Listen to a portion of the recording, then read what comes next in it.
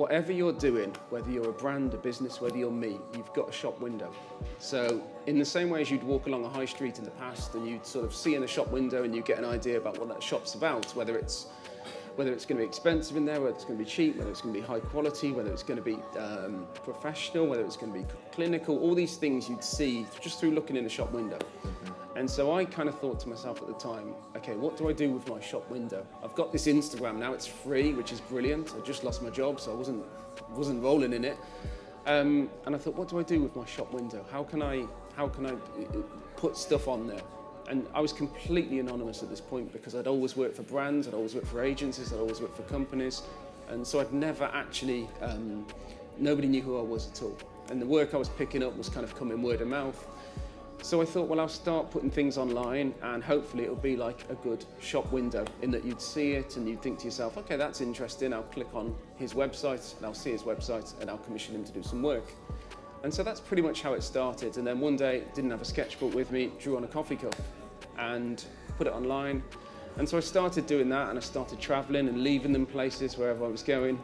And then all of a sudden I was working in men's prison, teaching art in prison.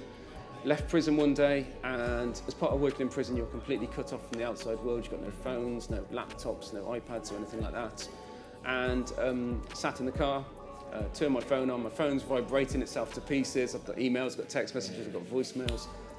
The first message I get is my mum sat at home on her iPad reading the Daily Mail, and there's an article on her son on the homepage of the Mail, and that pretty much blew up from there. And from this, you've actually picked up some quite sizable and well-known clients, not just Worcestershire based, but globally. Yes, so Nike, Samsung, Levi. Sunglasses Hut? Sunglass Hut, I did a global campaign for them. The Golden Globes.